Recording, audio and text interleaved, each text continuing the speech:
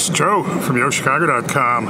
I'm on the 42nd floor rooftop sun deck at 73 East Lake, looking out over Millennium Park, Grant Park, the Art Institute, Soldier Field, heading around for a view of the Prudential building,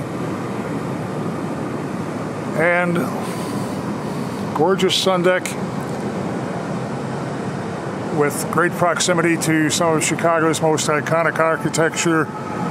Short walk from the Loop offices, close to everything, in a building with fabulous amenities. Join me for a look at one of the apartments. I'm in Unit 2010, a convertible apartment, and I'm in the foyer, which is wide enough for a piece of furniture. Coat closet off to the left as you proceed into the unit, and a built-in desk with a quartz counter. Very nice touch. Plank flooring continues throughout the unit. You have a breakfast bar peninsula in the kitchen.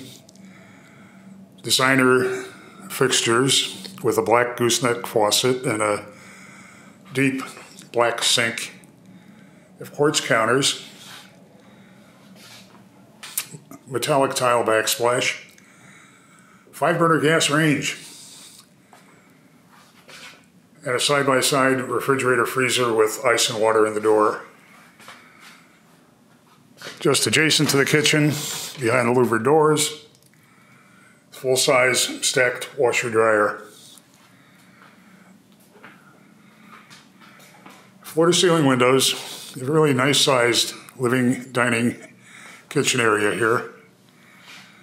You can easily seat 4 around this breakfast bar peninsula, 4 or more. And you have a sliding translucent panel that opens into the sleeping area. It's a walk-in closet and an oversized bath. Very attractive tile, brushed gray cabinetry, wall-mounted medicine cabinet, tile in the tub surround that extends up to the ceiling.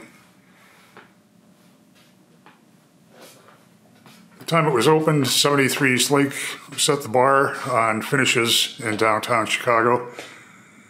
It still compares favorably with almost everything else that's available. As a fabulous suite of amenities, a great location, you really want to have 73 East Lake on your must-see list when you're looking for a new apartment in downtown Chicago. Head to the building's website to see floor plans and near real-time rent and availability info.